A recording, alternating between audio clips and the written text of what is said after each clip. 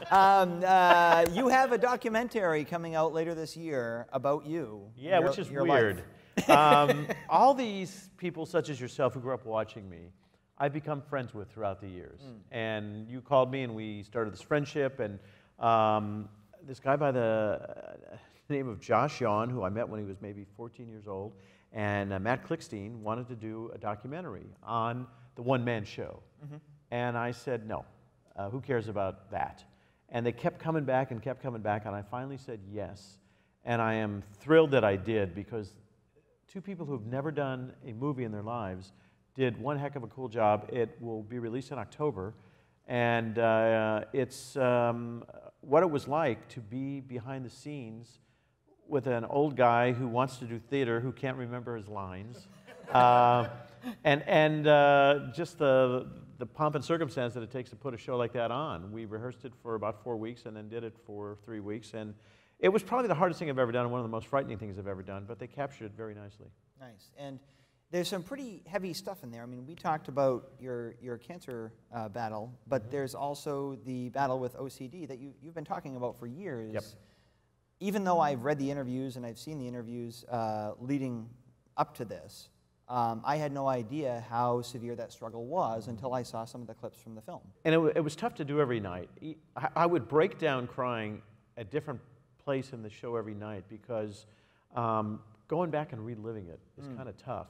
And I really didn't know much about performance as an actor, although I was playing myself. And my goal, I said, was if I could make one person cry in the 3 weeks we did it in Bloomington first time, I felt I would have done a good job. Well, the first night, the audience was bawling their eyes out, and we got standing ovations, and it's like, holy cow, what just happened here? Wow. And so it was an emotional, my wife, I wouldn't let her even read the show, and she came the last weekend we performed it, and she broke down and cried because she didn't realize how difficult it was. So yeah, it's quite an emotional thing, and why I did it, I have no idea. But anyway, I did it, and it's done, and I hope the documentary gets seen by a lot of folks. It's fun. Well, we have a clip from the documentary. This is from On Your Marc. It's talking about some of those health struggles, and again, this is coming out in October. Take a look. A clip from On Your Marc. What he said to me years later was, it was such good TV, I didn't care. I defy anybody to ever look at an episode and say I was not having a good time. I didn't talk about having cancer nationally because in show business it can ruin your career. He's had these weird and wild chapters. He seems like a kind of unstoppable dude. Highlighting his life in this theater performance is probably one of the bravest, most giving things somebody could do. I think there's a lot to learn, a lot to love, a lot to share, a lot to experience. But the life of Marc Summers, well, it should be a ride at an amusement park, because it's got every twist and turn you can imagine.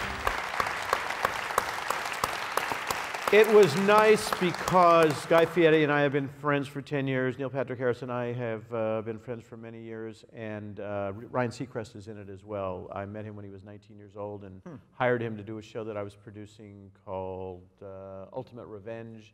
And we've known each other for many, many years, and they were all nice enough to go on and talk about what it was that we were able to do to help each other in our careers. And so it's nice when people pay back and promote talent such as yourself. Are you saying I owe you money? Because I just want to be clear. Oh, you owe me a ton, I pal. do. I owe you so much money. I ain't got that kind of dough. No, it's fun because I once saw Bob Hope on the Merv Griffin show. And Merv said to him, I don't even know if any of you remember who Merv Griffin is, but... of course, yeah, he's great. And he said to Bob Hope, if you could point to one person that made you a success, who would it be? And he said nobody was there to help him, and he always thought at some point he would like to help others. And I always thought the same thing, that I was lucky enough to make it. If somebody was nice enough, the internet didn't exist when I started in the industry, but you know, people started contacting me, and that's how some cool relationships have happened. So on the 500th show, I expect you to call me and bring me back for that. No, I'll be calling you about the 435th show first, and then...